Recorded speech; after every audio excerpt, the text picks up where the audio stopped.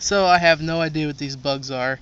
So I'm pulling down the bark from our tree that's rotted, and on the back of the tree, or the back of the bark on the tree, I find these two bugs that are stuck together. I thought it was one, thought it was a snakeskin at first. I went to step on it to see what it did.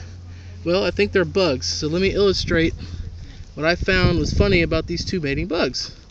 Ready? Here we go. Watch. I'm going to poke them on the belly here. Whoa. What is that?